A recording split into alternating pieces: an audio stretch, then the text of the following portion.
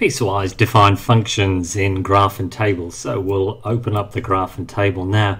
First thing is to get the keyboard and head down to the Math 3 template where we can find the Piecewise define tool here. So if we tap it once, we could put two functions. If we tap it a third time, we've got room for R3. And in the top one is 3 minus x squared. And the next one is x take 3. So x take 3, and the last one is 2.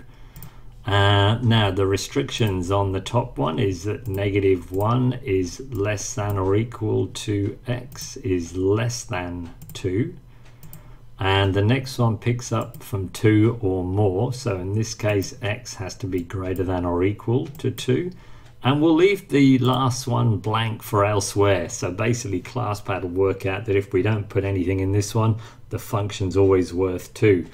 Now we've just got to select the box to actually get the graph ready, and if we then we'll get rid of the keyboard and draw the graph. And so you can see ClassPad's drawn the 3 bits here, where for elsewhere it's always worth 2. Then between -1 and 2 we've got this inverted parabola, this little section, and then from x greater than 2 onwards it's x minus 3. Here's that straight line.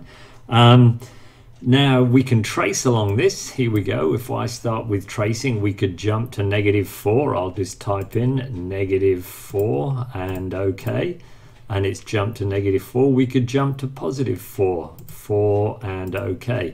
So we can trace all along it, but you'll notice up under analysis and G-solve, quite a few of the functions are grayed out. Intersection, integral is not going to work, and so on. So although it's we can graph them, we can't always sort of carry on and do some analysis beyond just looking at the actual function.